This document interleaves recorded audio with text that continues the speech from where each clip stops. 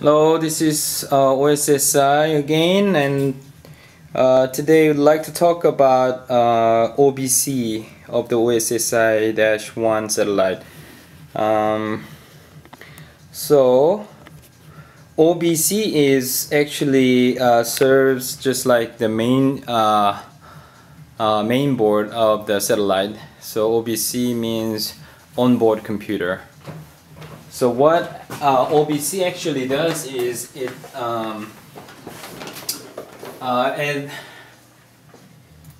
sends most of the signals, like for example solar panel voltages, bus voltages, battery voltages, and we use supercap, so it also measures supercap voltages, and it also measures solar cell currents. This is really important for us because we need this information to judge what part of solar panel is looking towards the sun. Because when the solar panel looking towards the sun, that means we will have more current on this pin. And we use ADZ708 analog mux multiplexer because we are going to use only two analog digital converter pins of the microcontroller, and this is how we terminate unused operational amplifier. I think this is the best way to achieve that, and we use MSP 430F 1611 microcontroller. This has a space heritage. It has been used by CubeSat kit by Pumpkin, and also by SysCube, and also Delphi C3, and many others. This is really good one because it supports really good low power mode operations. And we use Max 890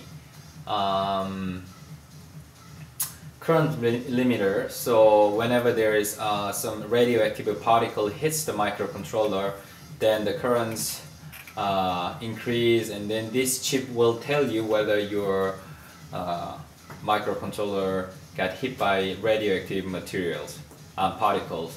Then you need to reset the microcontroller before it dies. This is one way of mitigating a single event lecture event in a harsh space environment. And we also use TPS 3838 reset supervisor because the satellite will be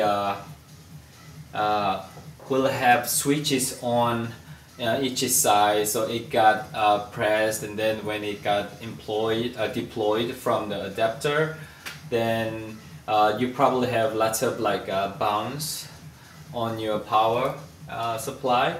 So this reset supervisor will guarantee the microcontroller to start clean. So what else we have? And also we are going to use RS485 as our external interface to the satellite because we need some interface to know the information inside of the satellite when we testing the satellite. So we use Texas Instruments SN65HVD11 RS485 transceiver, but this chip has to be turned off when the satellite is up in the space. So we used external interface detection. So whenever we push the external interface, this overvoltage limiter and the ideal diode from Linear Technology LTC4411 will detect the external interface connector, and then this chip will tell this RS485 transceiver to listen to the commands from the external interface. So when there is no external interface, this chip will not be working, so we can save the power. And we use lots of I2C communications. So this PCA 9548 1 to 8 channel switch will communicate to the each modules like LED modules, beacons, communication modules, and temperature sensors in solar panel. But this one is really important because, for example, when comms powers down, then it probably gonna powers down the whole I2C communication, so it has to be isolated, and that's why we need this. And also the temperature sensors, the slave ID address is we can only use up to 8 temperature sensors, I2C temperature sensors, but we use more than 8, so we need to isolate the addresses. And this PCA 9595 15A will be used as our secondary I2C communication. And also we use this TMP 101 and TMP 100 is I2C temperature sensors. The 101 has alert functions, so you set the certain temperature threshold, then it when the temperatures is above the threshold level, it will alert to the microcontroller, so you know you don't have to measure, but you just know your panel temperature. And we use 2 memories. One is FRAM, it's new technology, but it has a space heritage. It has been used by NASA. And this 24LC256 kilobyte E2P ROM is also used. This one has a 256 kilobyte. You can store the data for 200 years, and it has a very good temper characteristics. And another one I2C devices that we are using is DS3231 real-time clock. So this chip is used for our shooting star reservation time scheduling. And what else?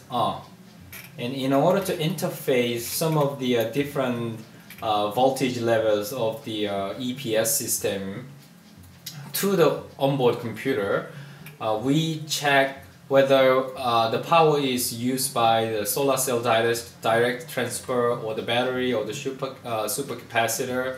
So we check that, and we also check whether the batteries got fully charged or there's something wrong with the batteries. Or we also check, there's some problem at the supercapacitor charger.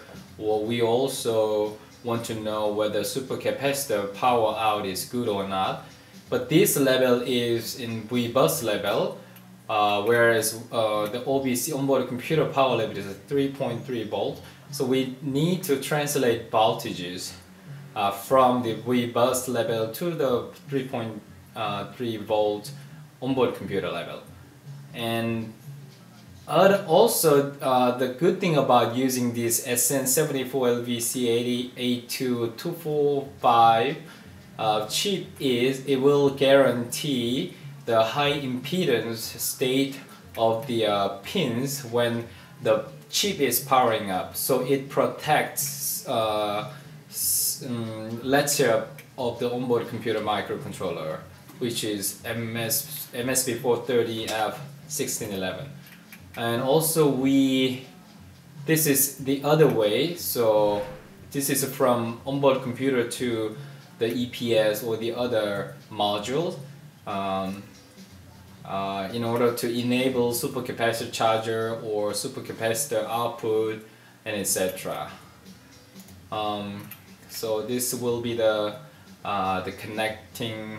connector, the main bus. So I have explained most of it, but I will tell you more when I finish this schematic. So, and also, yeah, one last thing, we use this external watchdog timer. We set the time as 60 seconds. So when this chip does not get any signal from the microcontroller, then this external watchdog timer will reset the microcontroller so it can be free from single event upset, which is also happening when there's one strong radioactive material hits the microcontroller and it flips the bits to 1 to 0 or 0 to 1. So this will mitigate that single event upset situation. Okay, this is about it, and still I think we have about like, I don't know, 3 weeks or more to finish our satellite, so we'll do our best. If you have any suggestions or any better ideas, please let us know. Thank you.